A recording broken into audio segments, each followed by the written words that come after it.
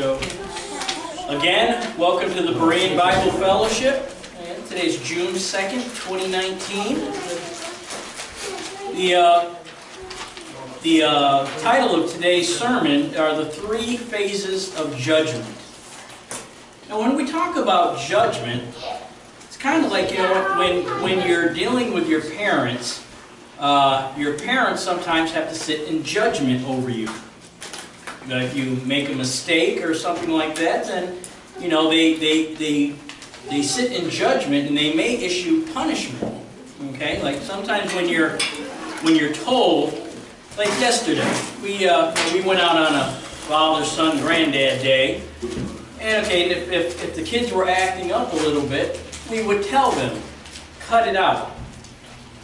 And then if we continued and they continued to act up, then you got a little bit louder and you might yell and say, cut it out, and scream very loud to get their attention. That was moving from the first phase of judgment to the second phase of judgment. Excuse me? Benadryl? I don't have any. I got some. I got some? Okay. Okay, so, did you eat peanuts? No. He's allergic to ibuprofen. Oh, okay. He took a leave and I said that's ibuprofen. Okay. All right, Mike will get you some Benadryl. All right, so that was moving from the first phase of judgment, saying cut it out, to the second phase of judgment, saying cut it out, getting louder, getting your attention. And then what do you think the third phase of judgment with parents might be? What do you think, Junior? Punishment? Punishment? What kind of punishment? Not doing anything. Okay, what do you think? Taking away everything. Taking away things. Tony, what do you think? Those ones are taking. Okay, taking away things. Chris? The belt. The belt. Spare the rod, spoil the child.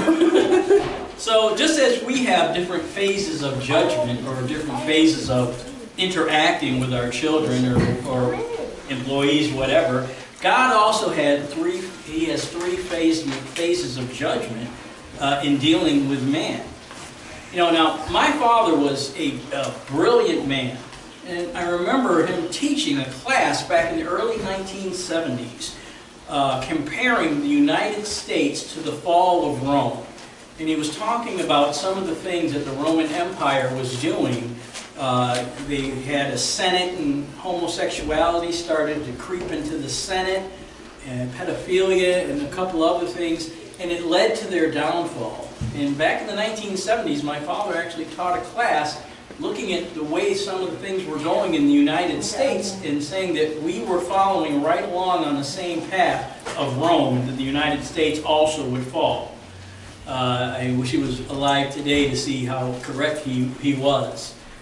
But, you know, the United States seems to be following right on the same path as Rome in the society, and we're having things that are coming into our society that are spoiling the way that we do things. Now, the United States, we used to walk along a path of righteousness, but we've turned to a path of sin and unrighteousness. Questions are, what role does God have in this decline? Is God responsible, and is He judging us for our sinful choices? Are we like Israel, who also turned their back on God's ways and suffered God's stepping or backing away from them? You remember back in the book of Job, Job 1:10, Satan raises the point that God put a hedge of protection around Job and prospered him. Do we know what a hedge of protection is? If you have your, what do you think it is? It's a little bit of protection. Okay, but what is the hedge of protection? What do you think? Okay, that's okay. A hedge of protection, think of it like you have your yard. Okay? In some yards they have a fence. And the fence keeps people from coming in unwanted, and it keeps kids from going out. So it offers a certain degree of protection. And a hedge of protection is almost like shrubbery. Think of it as like shrubbery, just like a fence, but it goes around your property to keep that property safe. And Satan, God was having a conversation with Satan. Every day Satan would come to the throne of God, and all the angels would come, and Satan would come with them. And God asked Satan, he says, have you considered my servant Job? So what God was doing, God was putting Job up as an example, saying he is a righteous man. He does what he's told. He's a good man. And Satan questioned God, and in verse 110 he says, hast not thou made a hedge about him, and about his house, and about all that he hath on every side? Thou hast blessed the work of his hands, and his substance is increased in the land.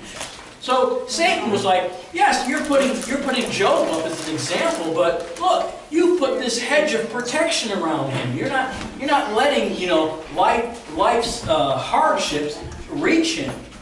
You're just you're protecting him. So what God did, God took that hedge away so that Satan could test Job and see how Job fared under being tested.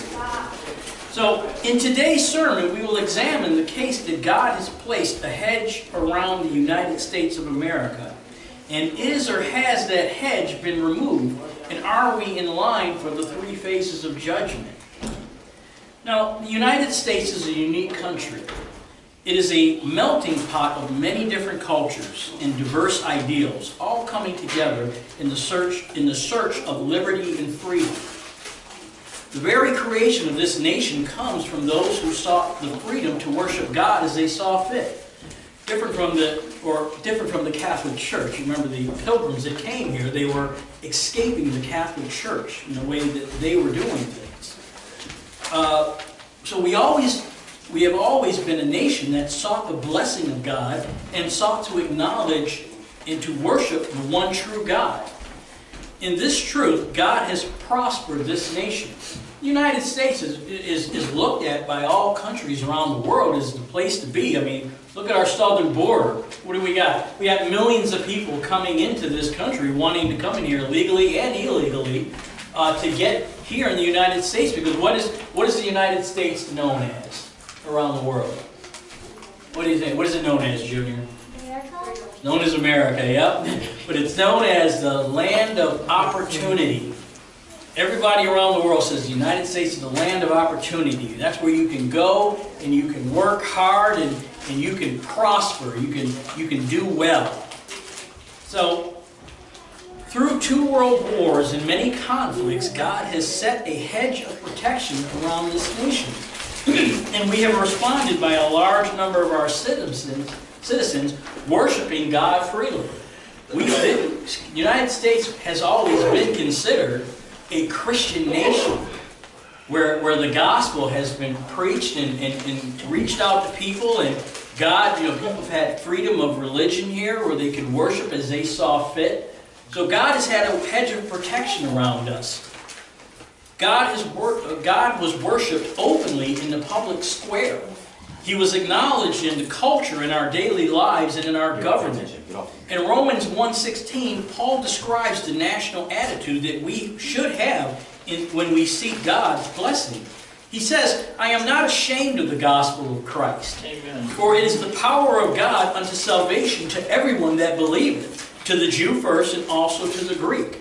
And we in the United States understood that the only way, by only following the righteous path that was set before us, that we would prosper as a nation. We were not ashamed to profess God's name. And we openly displayed artifacts that Yahweh is our God. Examples, displays of the 10 Commandments in the courthouses, displays of babies in the mangers. And we look upon the dollar bill and they express our national faith. What does it say on the dollar bill? In God we trust. Amen? So, might not have been a lot of right division, but this country had a national consciousness of God. And when you acknowledge the Almighty, He'll give you more information. Of course He will. Okay, but you got to get to that step first where you acknowledge Him and recognize that He is. So in Romans 17 it says, For therein is the righteousness of God revealed from faith to faith. And as it is written, the just shall live by faith. So what happened? Where did we as a nation turn off the path of righteousness? Off the path of the plan of God. Back in the 1960s, atheists challenged the teaching of God in schools. You know, they actually used to have religious instruction in schools. Question. Yes? What is an atheist? I know. Yeah, that's a good question. Sure the What kids is don't an know. atheist? Someone that doesn't believe in God. Oh, very good. Very good. They're not very good, but that's a very good answer. Yes, very good. You got the answer. You knew that. So we started to allow the enemies of God to dictate what we see in public. So they took God out of the schools, and as they took God out of the schools, and they were successful in doing that, they started taking God out of all areas of our lives. They took the 10 Commandments out of the courthouse, which our laws in the United States are built off that foundation. But they started removing all different... Hold on a second, please forgive me. Give me a second, please. Goodness. Yeah, this is work. I'm on. Yeah, pause it for a second. For the wrath of God is revealed from heaven against all ungodliness and unrighteousness of men, who hold the truth in unrighteousness. So God responds to unrighteousness with wrath. Now, how does God's wrath, how does it manifest itself? How do we recognize God's wrath? What is wrath? Wrath is the hand of God coming down on you. If yesterday, as I said, we were out at Sky Zone, we had a nice day, and if Jermel got a little bit upset and he starts yelling, that would be like the wrath of Jermel, right? Wrath can be yelling, it can be punishment, it can be misfortune, it can be illness. The wrath of God can come down in many different forms. Pestilence, diseases, famines, crops not growing well, bad weather, like down in Oklahoma right now where Junior just came from. What do they have going on down there? What's going on down in the Midwest? You got tornadoes, and you got tornadoes and floods and things like that going on. Now, sometimes those things are just natural things that happen, but sometimes God uses the weather as wrath, as punishment, or ways of what does punishment do? Let me step away. What does Xavier? What does punishment do?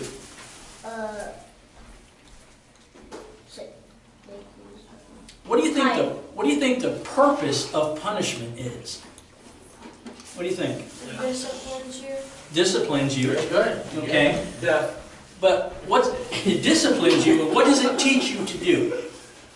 It teaches you a lesson. Makes you sit down. Makes you do what you're supposed to do, right? It's to bring you back in line. So God uses His wrath against unrighteousness to bring us into the path of righteousness. Of righteousness. So He's trying to bring us around to where we need to be. God doesn't put His wrath down upon us because He's angry at us or He's mean. No, He's trying to bring us back in line where we're supposed to be. If you're in school and you're talking and your teacher doesn't try to bring you back into line, what's going to happen? You're not going to get the information. You're not going to learn. You're going to get other kids in trouble. Other things are going to happen. So the teacher will talk to you at first and try to bring you back into line. Okay, and that's what God does. He tries to bring us back into line. Now, we've been practicing ungodliness and unrighteousness for many, many years.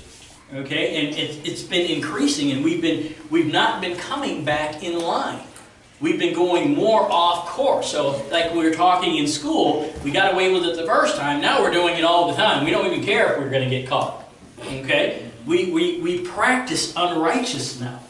And we now sit approximately 50 to 60 years from those decisions moving us away from God and His ways.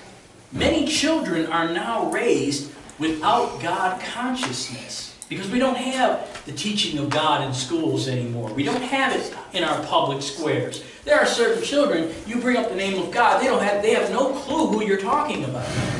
They don't know that we have had a Savior who died on the cross to pay for our unrighteousness. Because even though as good as we try to be, we still mess up sometimes, don't we? Yep. We still do what we're not supposed to do. So we needed a Savior to come and pay for our unrighteousness. And that's what Jesus Christ did. So God has revealed Himself to them also. They are without excuse, as it says in Romans 1:19 and 20. And what does that mean, you're without excuse? That means that we came here to church, okay? And Junior was running around and he ran into a window and broke a window. Now, no one told Junior don't break a window, but he should know better. He should know you're not supposed to break windows, right? So he has knowledge of what he should and shouldn't do. Junior said, I didn't do that. What are you talking about? And in Romans 1:19-20 it says, because that they which may be known of God is manifest in them, for God hath showed it unto them, for the invisible things of Him from creation of the world are clearly seen, being understood by the things that are made, even His eternal power and Godhead, so that they are without excuse. And what that means is God has revealed Himself in nature. You know, we look outside and we say, how did this magnificent world get made? Okay, we are fearfully and wonderfully made, our own bodies. How did all this happen? You know, science will tell you, oh, well, you know, you came from a puddle of goo in a pond. Most people have the common sense and say, you know, that doesn't make sense. That doesn't make sense. And the other ones are, you know, you came from the monkeys. You guys may act like monkeys sometimes, but you didn't come from monkeys. Okay? So even with the testimony of nature and all of creation, man has insisted on coming up with alternatives to God's works and ways. They refuse to acknowledge Him. So what did this cause? Since we have pursued unrighteousness, our hearts have become impure. Now we seek fulfillment outside of the will of God. We seek after those things that feed our sinful natures. Now we seek the lust for money, power, and wealth. What we now admire are those things that stand in opposition to God. Look at the rap culture and what they glorify. They degrade women, they worship gun violence, and drug and alcohol abuse. What we hear in music and see on TV and games glorifies the sinful flesh in us and leads us further and further away from our Creator and reconciliation with Him. You know, they say garbage in, garbage out. So if you only put bad things in all the time, like when you're playing the video games and it's showing you to kill this person and rob this person and run this one over, that's going to come out in you because that's what's going in. Garbage in, garbage out. Okay, so that's why parents are starting now to restrict kids from playing these video games and doing all these things because it's not good information coming in and it's exposing kids to things that they should not yet be exposed to. I know they're easy babysitters. It's very easy to sit a kid down in front of a Nintendo and sit there 4 or 5 hours and he's not making any noise. He's not running around, you know, knocking the walls down. He's engaged in his game. But what's being put in cannot be fixed. Garbage in, garbage out. At a certain point, God turns you over to your wicked desires. Romans 1:21 says, because that, when they knew God, they glorified Him not as God. Neither were thankful, but became vain in their own imaginations, and their foolish heart was darkened. What do you think it means to have your heart darkened? Okay? You know, in all things, you know, that which is light is good. That which is dark is bad. Right? So to say that your heart has been darkened, what do you think it means? What do you think? Brush. Huh? Milk. Broke? Yeah. Okay, yeah, that's kind of, what do you think, Junior? Bad. Bad, yeah. So your heart, which was once sought after good, now seeks after bad. And that's what happened to man. God turned them over to their wicked desires because they kept going towards unrighteousness. So God said, you know what? That's what you want? Have at it. That would be like in school, you know, you're talking and making noise and being disruptive and everything like that. And your teacher says, you know what? Have at it. I've had enough. I've had enough. You don't want to learn. You don't want to learn to be good. You don't want to be smart. Have at it. Go do you. Okay? So God turned man over. And He stopped trying to stand in man's way. He stopped trying to guide them to righteousness. He says, you want unrighteousness? I turn you over to it. This is the first stage of judgment, the first phase of judgment, where God turns you over to your wicked desires. And, let's see, yep, and so when God saw that their hearts were darkened, He turned them over and gave them over to it. Romans 1:22-23 describes what happens when the heart darkens and man starts to look for alternatives to the Godhead. Professing themselves to be wise, they became fools and became the glory of the uncorruptible God into an image made like to corruptible man, and to birds and four-footed beasts and creeping things. So man in his own wisdom started coming up with alternatives to God. He's told, okay, we refuse to accept the fact that God created this wonderful world and everything goes along according to the pattern that the Bible has set forth. We're going to make up our own theories on how this all happened to be. Okay, so we're not going to accept an almighty God. Okay, so what did they say? They said, well, okay, if God didn't create the universe and everything in it, let's see, how did it happen? Oh, a big explosion happened out of nowhere and created all matter that will ever exist. All this happened from nothing. How many times have you seen nothing explode? How many times have you seen nothing create something? You got to have something. You know, you guys were playing with sparklers yesterday, right? Sparklers, what did you need? You have the sparkler. You have something there already, right? What did you need to get that sparkler going? Anybody? A lighter. A lighter. You needed ignition. So something had to. You could leave that sparkler sitting there all day. If you don't light it, do the sparkles come out? Yeah. No, they don't. Good Lord. So they don't come out. Now, so do you think that there was just nothing, no space, no time, nothing, and all of a sudden, it just decided to boom and blow up?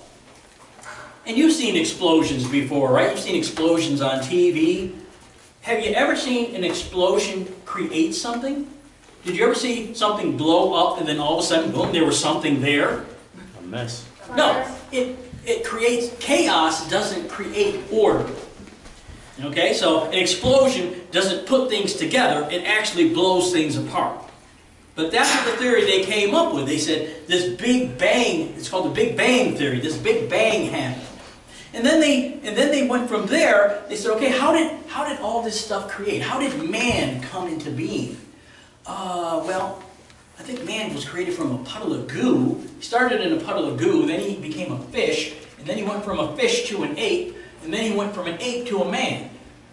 I know we have fish, we have puddles of goo, and we have apes, and none of them are turning into men at present time. But you know, over millions and billions of years, see, because they had to say we had millions and billions of years, because they needed that time for these transformations to happen, these mutations.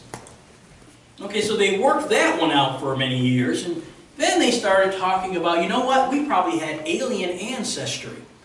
You know, because those pyramids are built so precise and so perfect, and we can't even recreate that that now, today, with all the technology that we have, we cannot build those pyramids with the precision that they have. Okay? So they said, aliens must have came from outer space, from another world, and taught man how to do this. And when they exhausted that one, then they started building idols. They started building different animals and putting them up as gods. So they didn't want to worship the Almighty God, but now they took birds and things like that and worshiped them. So they bought into the alternatives of God. So from lusting in the darkened heart after fleshly desires, their lust grew and their appetite for evil grew. And at a certain time, God turns them over to their lust. He removes the hedge of protection and exposes them to the dark forces of this world. And in Romans 1:24 it says, "Wherefore God also gave them up to uncleanness through the lust of their own heart to dishonor their own bodies between themselves." Now this is the second phase of judgment. How do we see the ramifications of this? Of God turning them over to uncleanliness and lusts of their own hearts and to dishonor their own bodies? How do we see the manifestation of this? Homosexuality is running rampant in our society. Okay? This was something, even with them turning their backs on God back in the 1960s, they still understood that men were men and women were women. Now we don't even understand that. Okay? Child growing up, they said, you can be a woman if you want to. We got Caitlyn Jenner, who used to be Bruce Jenner, a world athlete, and now he's a woman. Okay? So transgenderism has become the norm. It's become the norm. And when some guy is standing there in a beard and a dress, I know that he's a guy. Okay? Children are encouraged to question their gender. In the young ages of the kids, at this age, they have people telling them, well, it's okay if you feel like you're a woman. It's okay for you to play with dolls. It's okay for you to practice things that girls do instead of being a boy. Also, abortion has become a form of birth control and is worn as a badge of honor. So God has turned us over to the lusts of our bodies in changing. Romans 1:25 says, "Who changed the truth of God into a lie and worship and serve the creature more than the Creator, who is blessed forever." So the truth of God is what? That men are men and women are women. But that is no longer acceptable and it is no longer true. If you were, you have people saying that I'm a man born in a woman's body. Okay, so the truth of God that says man and woman and you need the two to procreate is now a lie. It's questioned. These were once alternative lifestyles, but now they have boldly come out of the shadows. They worship man and erect statues of Lucifer as their god. Images of Baal and Dagon are now resurrected as alternatives to Yahweh. In Romans 1:26 and 27 it says, "For this cause God gave them up to vile affections, for even their women did change the natural use into which is against nature. And likewise also the men, leaving the natural use of women, burned in their lust one towards another, men with men working that which is unseemly, and receiving in themselves that recompense of their error which was meet." Story time with the drag queen. Have you seen that one on YouTube? They have women, men dressed up as women and giving story time to children in schools. It's a growing program that they have. They said that they want to make sure that children realize it's okay to have two daddies or two mommies instead of a mom and a dad. And I'm sure you've seen in San Francisco and all around the country now gay pride parades. Okay, these things are coming out of the shadows. Adoption by gay couples. Gay marriage legalized in almost every country in the world. Thailand just celebrated that gay marriage has been passed there. Now, should we be mistreating those who are gay and transgender? No. No, we should not be. We should not mistreat them or treat them badly. But we have to understand that it is against God what they're practicing. All these gradual changes since the 1960s has brought us here to the third phase of God's judgment on the United States. In Romans 1:28 it says, "And even as they did not like to retain God in their knowledge, God gave them over to a reprobate mind, to do those things which are not convenient." Today, people don't want to hear about no God. They don't want to hear it. You bring it up, oh, you don't talk about politics or God. Those are two subjects you don't talk about. Not at barbecues, not with family, not with anything. You don't bring those things up. They pushed them right out. They want to push them right out of people's minds. Even those who claim to believe only want to be bothered on Sundays. Listen to a quick sermon and then back to the football game. Okay? We concentrate more on earthly matters and those things that don't glorify God.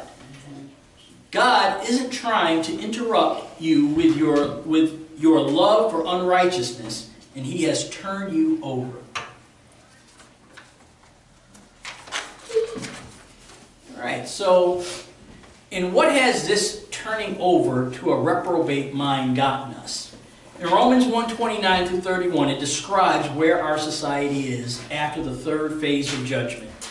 Being filled with all unrighteousness, fornication, wickedness, covetousness, maliciousness, full of envy, murder, debate, deceit, malignity, whispers, backbiters, haters of God, despiteful, proud boasters, inventors of evil things, disobedient to parents, without understanding, covenant breakers, without natural affection, implacable, unmerciful, who knowing the judgment of God that they which commit such things are worthy of death, not only do the same, but have pleasure in doing them that do them.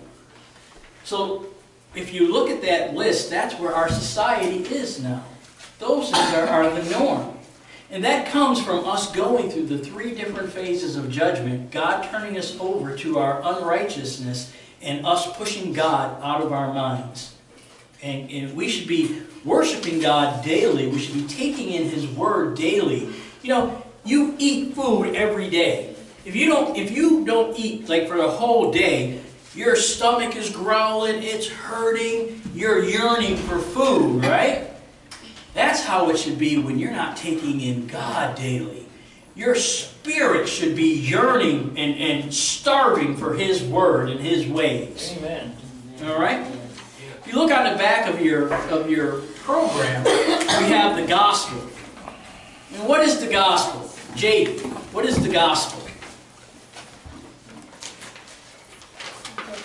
Xavier, you know what the gospel is? Junior, you know what the gospel is? Tony, what's the gospel? Tony, I know you know. You hear it every week. What is the gospel? The good news. What is the good news? What's the gospel, Chris? Alrighty, so the gospel is 1 Corinthians chapter 15, 1 through 4. The gospel says, "Moreover, brethren, I declare unto you the gospel, which I preached unto you, which also ye have received, and wherein ye stand, by which also ye are saved." So what does the gospel do? The gospel saves you. The gospel brings you from unrighteousness to the righteousness of Christ. Not our own righteousness, because we can't have our own righteousness, because we can't be perfect. So by believing in Jesus Christ, we share in His righteousness. And it says, "If ye keep in memory what I preached unto you, unless ye have believed in vain."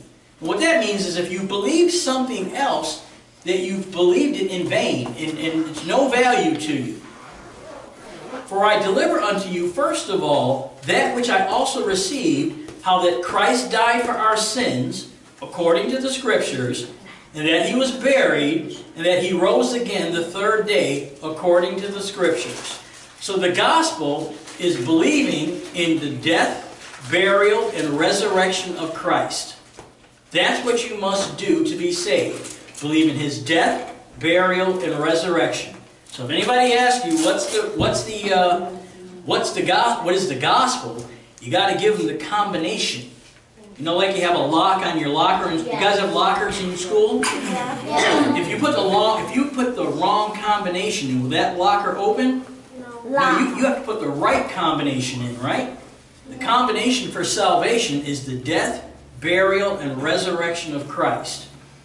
And if you go in there and you say, well, I'm making a commitment to Christ, that locker won't open. If you go and say, well, I'm going to repent and I'm going to get baptized, that locker won't open. You have to believe in the death, burial, and resurrection of Christ. Then that locker opens. That's the only way to be saved. The death, burial, and resurrection of Christ. Amen? Amen. Amen. All right, Michael, you want to close up for us? Father, we thank you today for the Word of God, rightly divided. And we thank you for the young people that are here, especially, Father God. We pray that they understand what it means to be saved, what it means to be able to go to heaven in the future by trusting in Jesus Christ and his death on the cross, his burial, and his resurrection. And help them to understand, Father, that it's simply believing that Jesus died for them when he went to the cross, that he was buried. 3 days later, he rose from the dead. Help them to understand this. Help them to believe. Help them to be saved. Father, we need you. We can't do this on our own. This we pray now, Father, in Jesus' precious name. Amen. Amen.